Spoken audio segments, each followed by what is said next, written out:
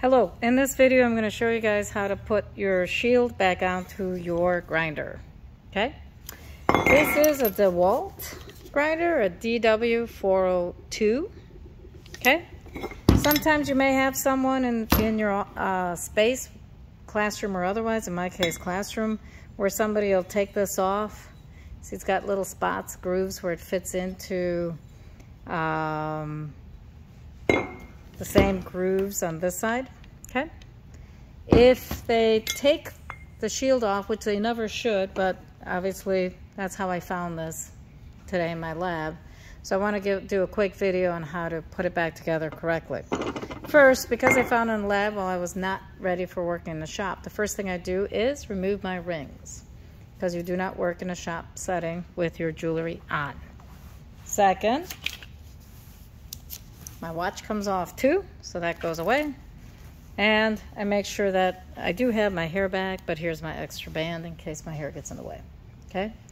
The third thing is, of course, wearing my safety glasses. So, and I've got those on. So next, when you look at this grinder, you're going to find out that there's little grooves in it. Okay. There's several grooves in it. Okay. And there are complementary spots on this piece. So to put it back in correctly, you do not just shove it in and say, oh, this is good enough, or this is good enough, because this is how I found it. And it was sliding all over the place. You actually have to sit it correctly where it belongs. So you have to pay attention to where all the grooves are to make sure that you line them up correctly, because it's like a puzzle. If they're not in correctly, this piece will not sit down when you lift this, see that? So that you could then turn this and properly lock it into place.